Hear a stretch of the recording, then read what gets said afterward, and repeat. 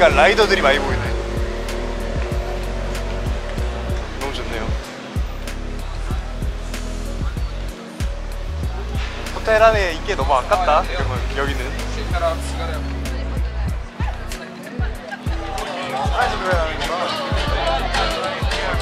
양말 있네.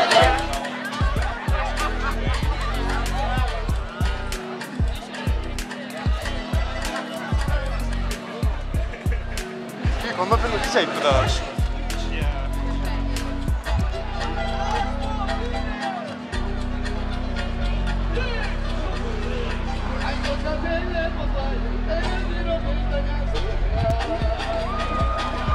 저쪽으로 올라와.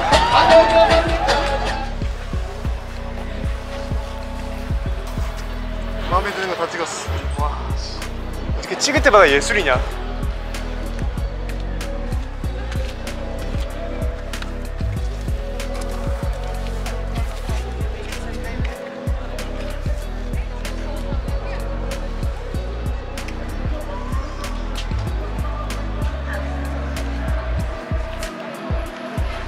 이런 사진들을 바로바로 올려야 될 것 같은데 그냥.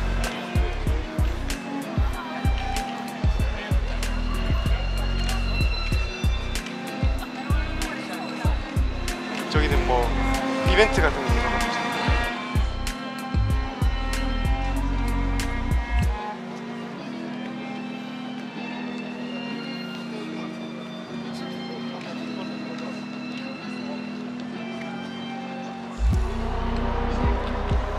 예술이다.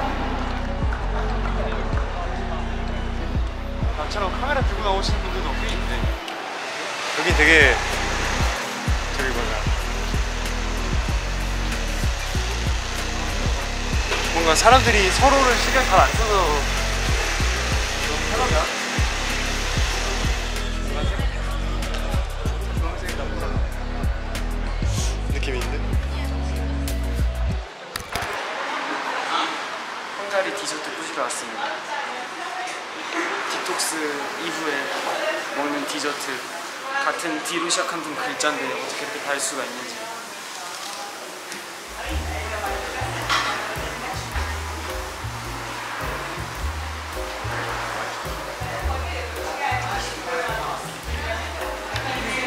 솔티 카라멜.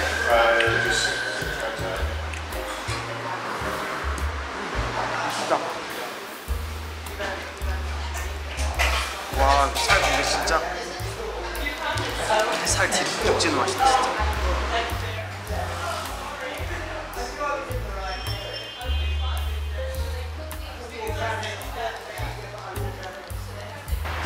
휩쓸었습니다. 굴뚝빵. 굴뚝빵 어디? 여기 들어갔어요. 아 근데 맛 선택을 잘해야 될 것 같아요. 아 이거는 달긴 달다. 내가 단 거 좋아하는데도 달긴 달다. 그냥 빵도 아니라 설탕 코팅된 빵에 그 다음에 피스타치오 크림을 안에 바르고 거기다 피스타치오 젤라또와 솔티 카라멜 젤라또를 넣고 마무리를 하는데 다 먹어갈 때쯤 보니까 밑에 또 초코 칩들이 있어. 디톡스 후에 이렇게 먹으면 안 돼요 여러분. 저처럼 하지 마세요. 심지어 오늘 저녁에도 촬영이 있어요. 아까 공원에서 찍은 씬이 있는데 그거 찍고 지금 나와가지고 하고 있는데 이렇게 하시면 안 돼요. 근데 그래도 감사하게 헝가리에는 아아가 있다는, 아주 감사하게 또 가서 이제 저녁 촬영 들어가기 전에 운동을 한번 하고 들어가야 될 것 같은 느낌. 근데 이 배부른 감정을 지금 3일 만에 느껴보니까 난 3.8점. 너무 달아서. 단 걸 좋아하지만 또 너무 단 건 또 안 좋아해요 제가. 너무 단 건 별로 제가 안 좋아해서.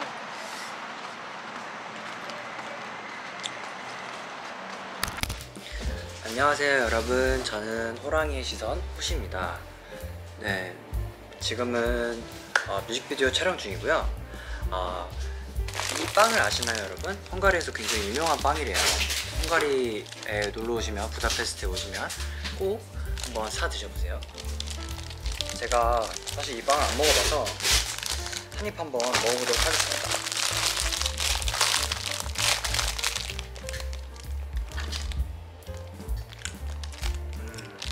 정말 맛있네요. 제가 그 나나 투어를 다녀와서 너무 돼지가 돼가지고 여기 와서 급하게 살 빼느라 지금 탄수화물을 아예 끊었거든요. 근데 진짜 요만큼 먹었거든요. 너무 맛있네요.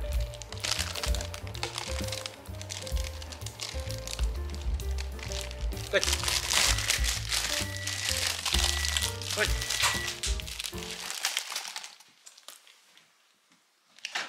머리 염색을 했어요, 여러분. 좀 알록달록하죠?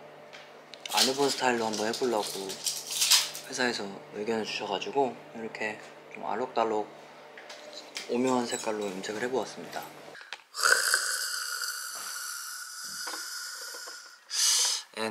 애나 지금 이제 공개됐겠죠? 전 종갓집 모델 종가에서 보내준 김치 잘 먹겠습니다. 종가.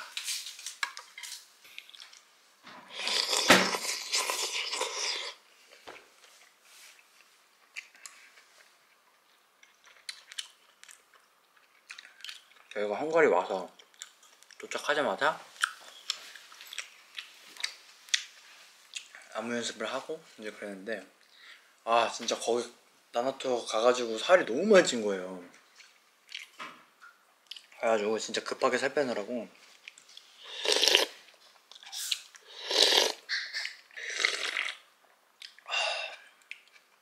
나는 이 국물이 너무 좋아.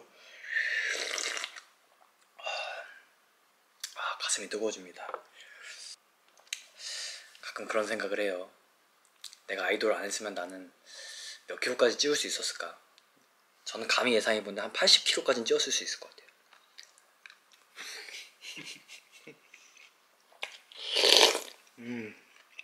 제가 종가에서 김치를 받았을 때는 이게 공개가 지금 한 가을 정도쯤에 여러분들은 아셨을 거예요. 제가 종가 모델이 된 거. 근데 저희는 여름부터 그걸 했었거든요. 근데 그때 제가 종가에서 보내준 김치 중에 제일 많이 먹었던 게 열무김치였어요. 여름에는 열무김치. 너무 잘 익었어.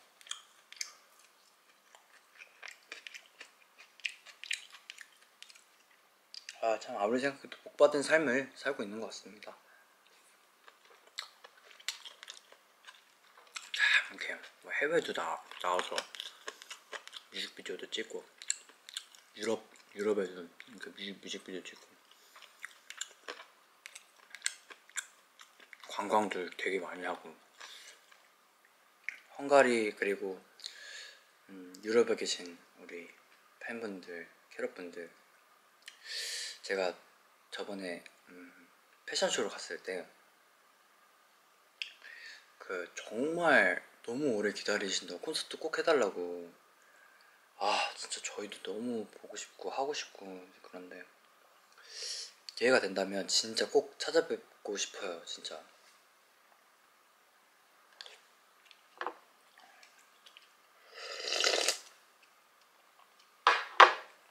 다 먹었다.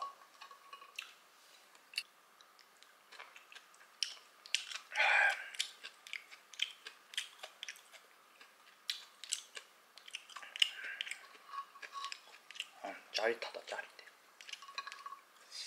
그럼 여러분 호시 먹방은 끝. 안녕. 여러분 햄버거가 왔네요.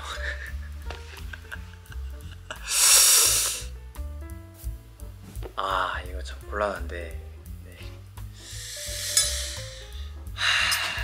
사람은 왜 이렇게 간사할까요? 제가 간사한 거겠죠. 어쨌든 저 자신과의 약속과 뮤직비디오에 좀 예쁘게 나와야 되잖아요. 그래서 빵을 빼서 먹어보도록 하겠습니다. 그리하여 저는 이 빵을 빼서 근데 빵에 소스가 최대한 감자가 있는데요.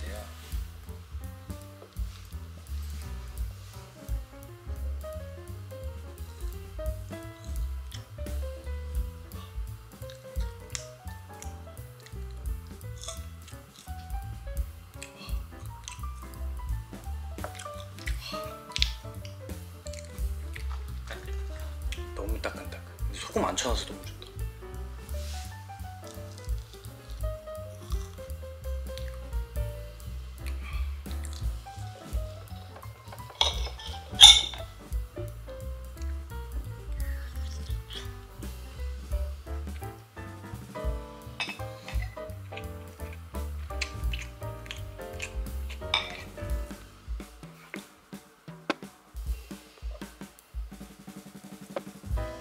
이렇게 생겼습니다. 한 번 더.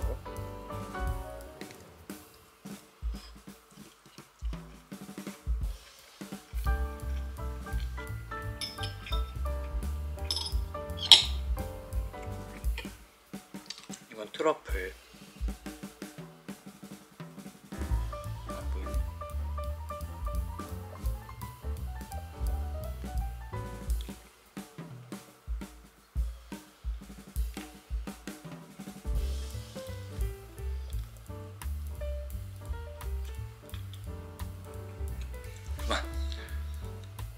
그만!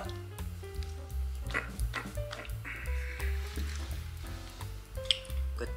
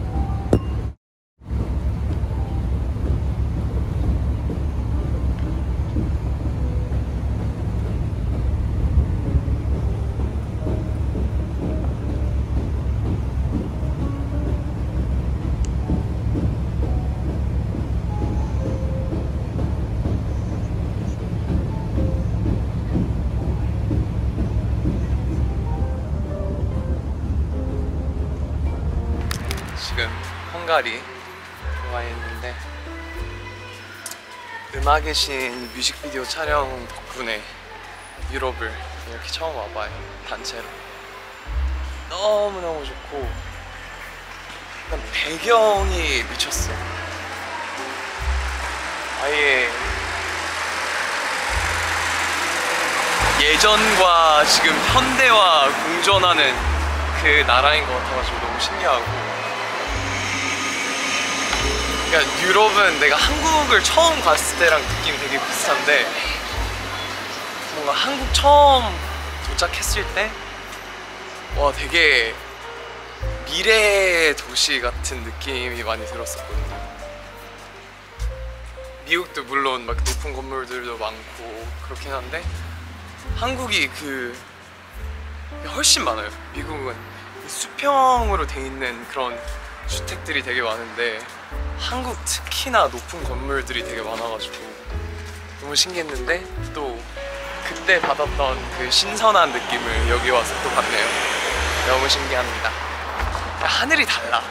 아예 너무 예쁘고 아침에 보면 구름이 진짜 그림 같아. 완전. 그 헝가리 오기 전에 이태리에서 되게 나나 투어 때문에 나영석 PD님이랑 프로그램 때문에 이태리를 한 일주일 동안 있었는데 그때 당시엔 파스타가 너무 맛있고 그냥 그게 너무 좋았었는데 한식이 또 그립더라고요. 그래서 헝가리 첫 도착하자마자 삼겹살집을 간 기억이 또 있습니다. 거기서 먹었던 된장찌개가 아주 예술이었어요. 그냥 첫 입 먹자마자 와, 한국이다. 너무 좋았습니다. 첫 번째 날 그랬고 한 세 번째 날에는 명호랑 같이 중식당을 갔어요. 중식당을 갔는데 뭔가 야외랑 그 동네 자체가 되게 중국이랑 느낌이 되게 비슷한 거예요. 그래서 와, 명호야 우리 중국에 와 있는 것 같은데. 그래서 거기에서 아주 맛있게 먹었어요.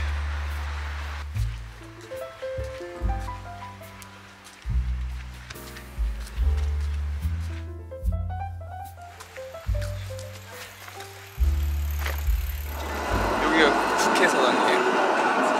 쳤다. 보세요 여러분, 얼마나 아름다운지. 미쳤습니다. 아주 말도 안 돼요. 말도 안 돼. 헝가리가 참 예쁜 것 같아요. 되게 야경이랑 풍경으로 되게 유명한 곳이라고 들었어요, 오기 전에. 근데 역시나 와보니까 너무 예쁘고 건물들도 너무 예쁘고 날씨도 너무 좋고 참 보는 것만으로도 행복해지는 곳인 것 같아요, 어딜 보다. 근데 웅장하다, 건물이. 되게 웅장해요. 저기 새 보이나요, 여러분? 너무 가만히 있어가지고 새 아닌 줄 알았어. 갑사새는 아니겠지?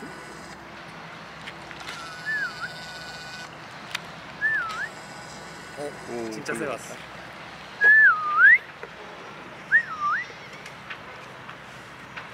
지금 헝가리에서 아주 유명한 강을 와 있습니다, 여러분. 다리를 보시면 너무 예뻐요. 여기는 헝가리 오면 여기는 무조건 와야 되는 것 같아요. 생각보다 한국 사람들이 되게 많더라고요, 헝가리. 너무 신기했어요.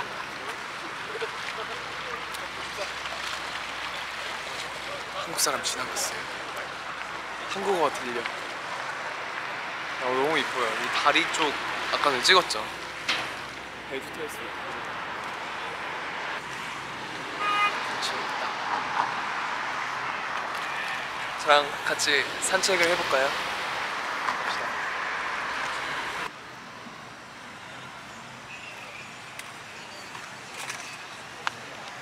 조명을 밑에서 쏘면 되게 고급스러워 보이고 커 보이고 더 웅장해 보이는 그런 효과가 있는데 고급스럽게 잘 해놨네요. 그림 같아요. 진짜 너무 행복하다.